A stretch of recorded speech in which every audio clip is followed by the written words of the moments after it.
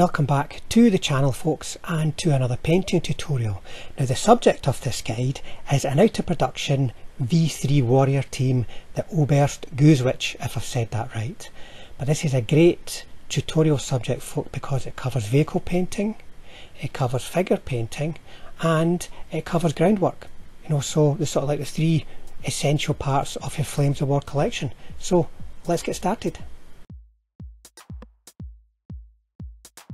Let's start with the airbrushed camo folks. Now I've given the vehicle and the rest of the base as well whilst I was at it a coat of dark yellow 2 from Tamiya, and then I'm moving on to red brown once again from Tamiya. I choose dark yellow 2 over the original dark yellow from Tamiya because it gives a brighter finish. It's a lighter colour, because what you have to remember is that we're going to be applying varnishes and washes and weathering to the finished camo, which means it's going to darken down. So I prefer a lighter start, a lighter base, overall base look. I always apply the brown camo splotches, or in this case lines, before I apply the green lines. Overspray is an issue. No matter how accurate you are on a tiny little kit like this, you're going to have overspray. So I prefer the final overspray to be the green rather than the brown, and that way it gets a greenish tint to the finished look, and I do mean tint rather than a brownish tint. So it's a little bit lighter than it could possibly be if I apply the green second after I've applied the brown, if that makes sense. I'm applying very thin lines here, but whatever kind of camo that you're going to apply, especially the first application, you have to bear in mind there's going to be another camo added, so there needs to be sufficient base colour, in this case a dark yellow, visible so that it's not going to get completely covered up by the camo. Unless that is your intended look, you have to plan to make sure you get the right balance of all the colours. Airbrushing thin lines at this scale is quite challenging, quite frustrating, and it takes a lot of practice. It's not something you're going to be able to just pick up and get right first time. Like even here for instance, I'm having to clean dried paint off the needle, and that is quite a common issue. It's not necessarily something you will experience in every single session of airbrushing, but it's something you have to be prepared for, and you have to be able to detect when it's happening and know that you need to take some action. Even when you've got your paint working right, your airbrush working right, you still have to consider the camo pattern. Creating an attractive and interesting camo that matches the work you've previously sprayed on. So for instance, the green lines here are the same size and the same shapes, same curves and such likes as the brown. So once again, takes a bit of practice. As with a lot of manual skills, you're going to have to build up muscle memory to be able to get the patterns that you want, so you can create the shapes quite easily, because you're going to need to move your airbrush in tiny little movements in tiny little areas because of the scale of the vehicle, and you need to do that in a controlled way so that you can get a consistent look. Now you don't need to buy an expensive airbrush to do this folks. You may want to buy an expensive airbrush, you may feel more confident with one, but I'm using a very cheap one here. It maybe costs about £20, or in my case I got it as part of a cheap airbrush and compressor package. The most important thing you're going to need above all else is the experience that you've built up through the practice, so that you're going to get the right airflow, paint flow, and then muscle memory, so you get the camo shapes that you're after.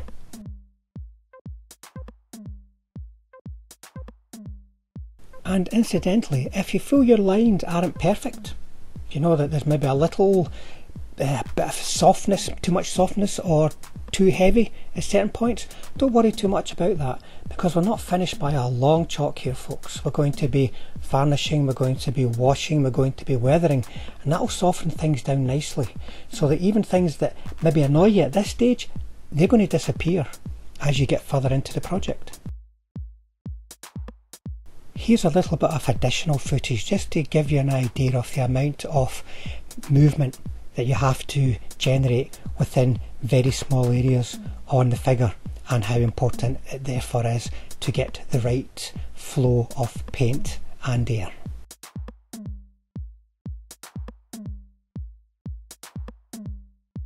Once the camo is completed, I've given the vehicle a light coat of gloss varnish. Not going to sit and spray it and spray it and spray it here, folks. I'm just going to give it a nice even pass all over so that I can then do the pin wash. The gloss varnish helps the pin wash in that the smooth surface allows the paint that we're going to use to have a nice even capillary action and flow along all the lines, the panel lines and joints and bolts and handles and such likes, as well as making it easier for us to clean any excess wash off the nice smooth gloss surface. The most common type of paint used for pin washes is enamel paints, and there are lots of ready to buy enamel paints out there if you want to go and do some research. I, however, am using an acrylic paint. It's Mig Ammo Washes. Now, I've chosen this because A, I actually find it better than the enamel washes, but that might just be a personal thing. But secondly, I'm a commission painter. I paint all day long. I could be doing pin washes for 8 hours in a day. Working with an acrylic product is quicker, cleaner and nowhere near as smelly. Even if you're using odourless thinners, nowhere near as smelly as the enamel product that I've used in the past. Pin washing takes a lot of patience, folks. There's no way of getting around it. You can see how I'm applying the wash into all the panel lines and around all the features. I'm not just washing the surface and then cleaning it off. That is an option, but it will darken things down even with the greatest of care and cleaning. I'm not working straight out of the bottle. I've prepared the wash to the consistency that I want just by adding a bit of water. Very simple. And then clean up is once again very simple. Going to use a brush that's just a little bit damp, that's not going to flood the surface with any water, any liquid, and then draw off the excess or draw the excess into the areas that we want to shade.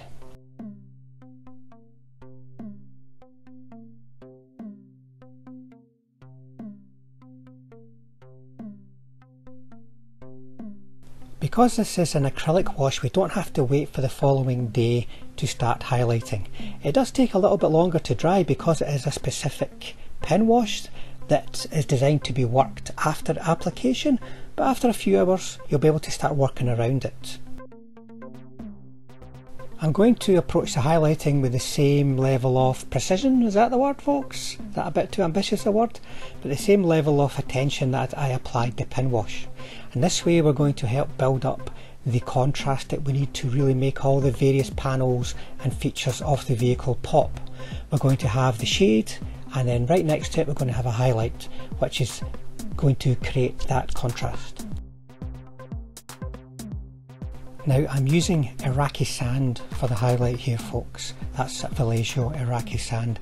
It's a light colour that's not too saturated, so it creates a bright edge but not a bright as in someone's turned on a neon light kind of bright edge. When painting this highlight line, my intention isn't to just edge highlight all the areas. That's going to be something that's a bit too stark and strong.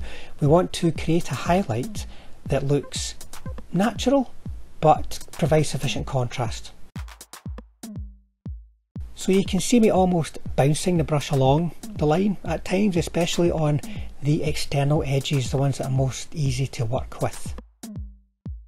And this approach also starts the chipping process, because chipping happens mostly on the edges and it's not something that is consistent along the entire edge of any feature.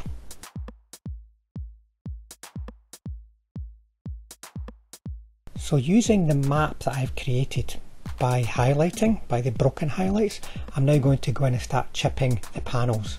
And what I'm doing here, once again with Iraqi sand, is I'm breaking up these larger panels so that they have a bit more depth to them, and it actually helps focus a bit more, gives it a bit more shape.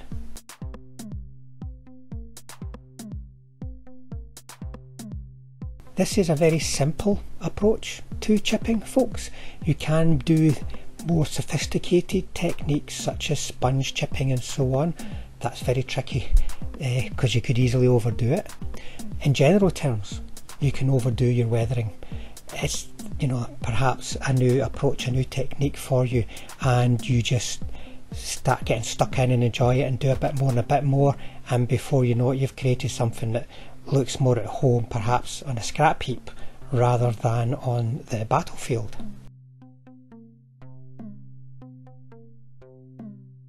So approach your subject a panel at a time, an area at a time, and make sure everything is nicely in balance. Now you can see I'm also painting the interior here to try and give it a bit more definition. There's no real sculpting in there. I've just used some Iraqi sand to create these lines, but I'm going to come back later on with some shade too, because it just needed a bit more contrast to help create the shape I was looking for of all those planks. Now to finish off the chips, to make them pop, and once again in moderation folks, we're going to use some German Camel Black Brown from Vallejo and paint into the core of the chips. Very, very, very thin black brown line to represent sort of exposed and rusted metal. So these are darker chips. The lighter chips from the Iraqi sand is kind of like exposed paint, and then the darker chips exposed metal. It's a stylised way of doing things folks, but it really helps define all the work we've done with the chipping, and then as a result help give the vehicle more shape, more contrast and more interest. So the windows folks, there are so many different approaches you could take to painting windows. You can be painting reflections of the outside world, you could be painting silhouettes of the drivers, so many different things, but here's a nice simple approach. First of all, give it a nice solid coat. You probably need the two coats here by brush folks of German grey, and that's going to be our deep shadow.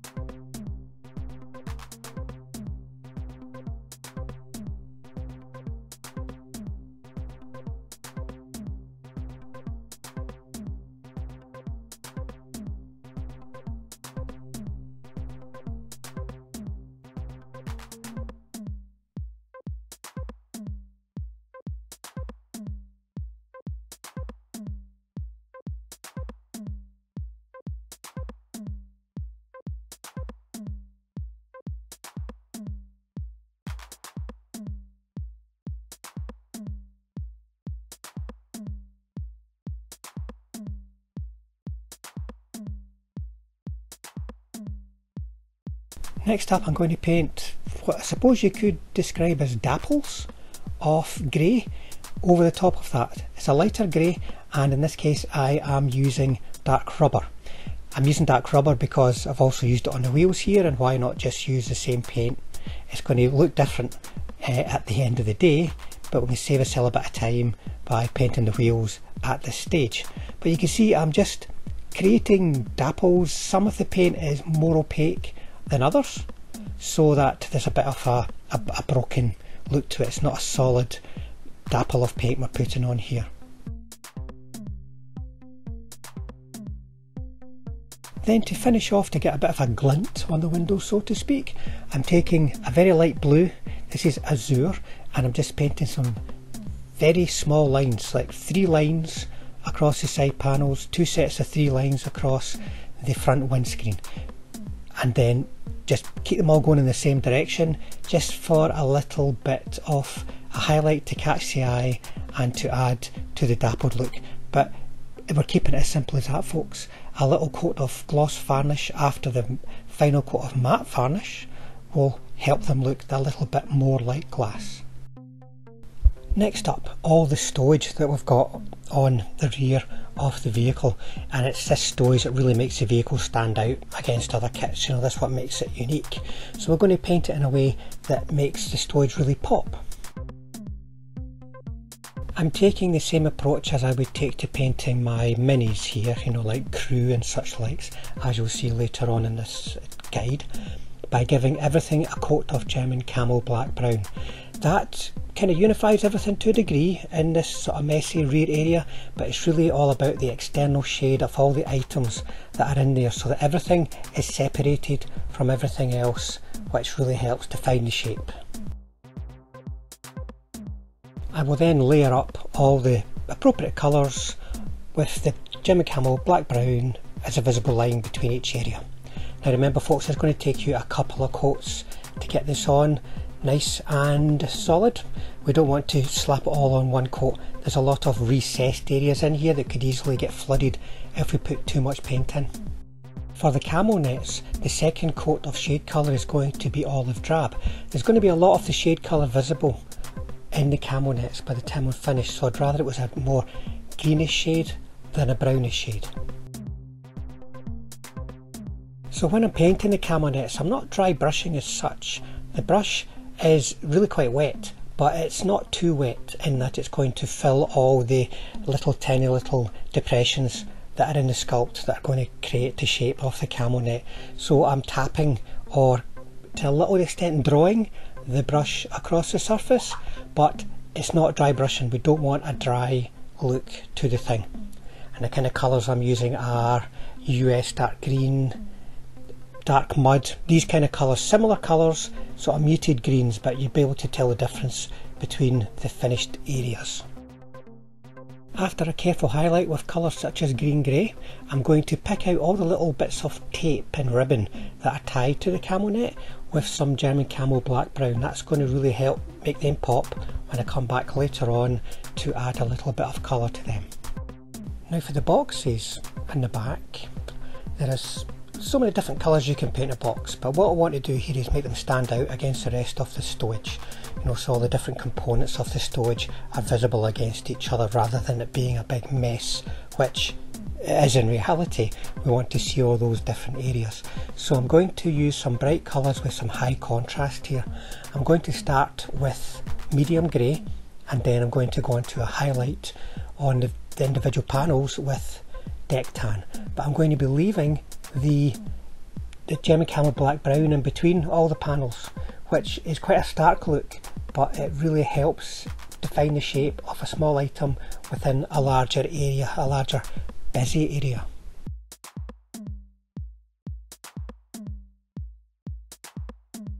For the rolled up tarpaulins, I'm going to be using old wood as the main colour with a highlight of Iraqi sand, and what you'll see me doing here is following the sculpt of the rolls so that I'm leaving a little bit of the German Camel Black Brown shade to help create the shape, and also around where the bindings are, the rope or the leather bindings.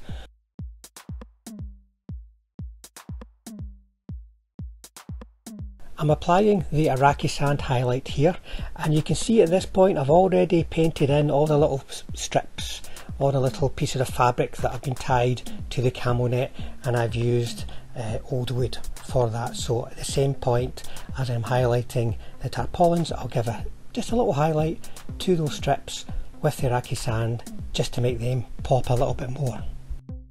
There are some smaller items on the back of the truck there. There's a spade, there's some poles, which I'm assuming are for some kind of tenting.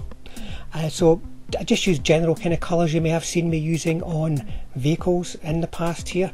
You know, the spade, I'm going to be using greys, going to be German grey, dark grey, London grey for the metal. For the wood, it's going to be flat earth with a highlight of new wood. The poles, I'm going to use German Camel medium brown and give them a highlight of US field drab. Different colours all going together nicely with the German Camel Black Brown defining all the shapes around so nothing is spilling into each other and the colours stand out against each other without being overly bright and overly saturated. To make the hinges stand out, I'm going to first of all frame them, so to speak, by giving them a coat of black. I will then put a main coat of German grey, leaving a tiny bit of that black around them to help them pop, and a tiny little highlight of London grey just to give them a little bit of a metallic tint.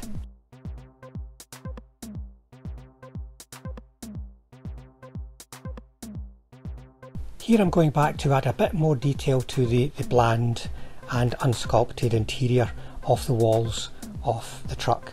So as before, as you've seen, I added lines of Iraqi sand. That's not really made it pop enough or given it any depth, so I'm going to use German Camel Black Brown to paint along those lines of Iraqi sand, paint right beside them as much as possible so that we've got some nice highlight and shade to try and create the impression of planking. Now, it doesn't have to be perfect, folks, it just has to create an impression, so don't stress yourself out. You can see this is speeded up at twice the normal speed, but I am working quite quickly here and it's quite a nice effect at the end of the day without too much effort.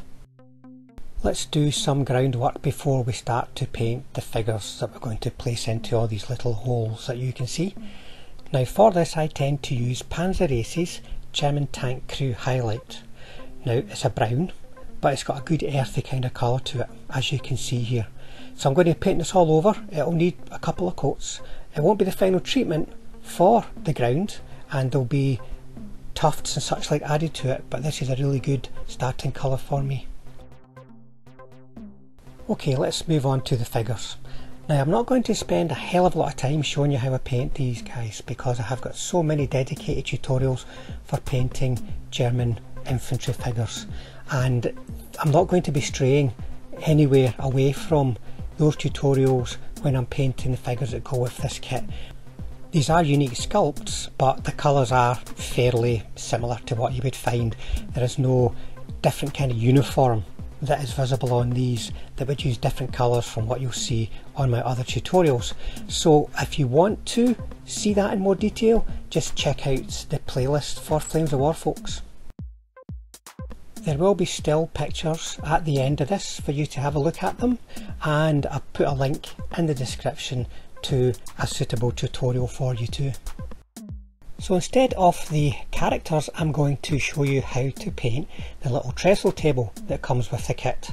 Not that you might paint many tables in your time, but you know, there's certain approaches here that can be interesting and useful to learn.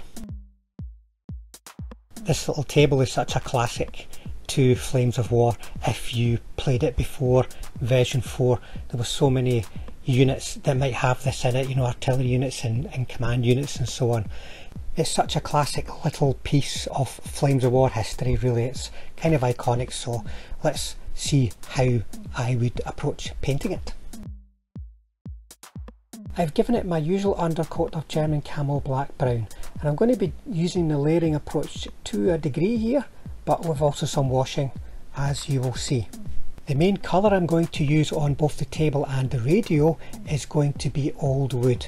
Now you can see I have given solid coats across most of the table, but I've also painted in some sort of planks, some individual planks within the table structure itself, and then I'm also picking out the shape of the radio using the German Camel Black Brown there to frame the radio against the table and some internal detail on the radio too. After applying a second coat of the old wood, I'm now going to give it a careful wash with German Camel Black Brown. And that's going to soften everything down so I can get a bit of a wood grain kind of feel to things. Note, I am not applying the wash to the radio. I will paint that with the standard kind of layering approach that I do. When the wash is dry, I'm going to go super bright but also super fine on some highlight lines. I'm going to use Iraqi sand here, which on the washed surface stands out really strong. That will help keep the overall appearance quite dark and grainy, but then just help the shape of the table lift out and also give it a bit more of a wood grain kind of finish. The radio, I'm going to be using Middlestone as my main colour. I like to use that for smaller items such as Panzerfaust, Panzerschrecks. Now I'm going to layer it on top of the old wood, leaving some of the old wood as a shade. The highlight colour will be medium grey. It's not too strong or too bright a highlight, but just gives it a bit of a lighter edge. And then I'm going to paint the straps with German medium brown, camel medium brown, with some highlights of orange brown, some very small highlights. And then the little book, I'm assuming it's a code book because there's a radio operator sitting there. Give it a black base colour, some white pages with a few black squiggly lines, and that will create the impression, a satisfactory impression of a little book. And that's the table done, folks. A nice little characterful addition to this very characterful objective or warrior team, depending on which version of the game you are playing. Now, to add a bit of interest to the ground without dry brushing, for instance, I'm going to use some pigment powders, and you can see I mixed it up on a palette there so that I am getting a nice runny mixture. You've got to be careful with pigment powders, folks. You think you need to add more because when you're applying it you can't see much, but once it dries that's when you see it. So you want to be able to add more. It's a lot more difficult than taking away excess. And pigment powders instead of dry brushing, well, these pigment powders are going to dry to a nice grainy, earthy finish. And that's really what we're after here, folks, rather than a dusty look to the ground. Now you can see I used a light coloured pigment on the ground. You could also use that same pigment on the tyres. I've chosen here though to use a dark pigment. That way I can shade the tyres, I can shade the hub. I can also shade the rubber, but you know, that could, if you wanted, stand out quite strongly with the light pigment too. So you've got choices there, but here, to keep things nice and simple, I'm just shading the tyre and the arches and so on with a dark pigment. Here you can see I have glued the figures in place. Now normally I would apply the pigments to the base after everything was in place, but here it's quite tricky getting in behind all these figures, you know, between them and the Opel Blitz, so I've taken this approach. I super glued the figures in place. If they were plastic I wouldn't need to use super glue. This product here would act as a filler and a glue, but in this case I'm going to be using it as a filler, so carefully making sure I don't hit the figures, though getting some on the boots is perfectly fine if it's not excessive. I'm going to start filling in the gaps between the metal base and the resin edges. The figure with the binoculars, this one's a bit awkward here. First of all, getting into the rear area is tricky, as you will see me struggling to do so. You just got to be careful here and choose the right tool for that particular job.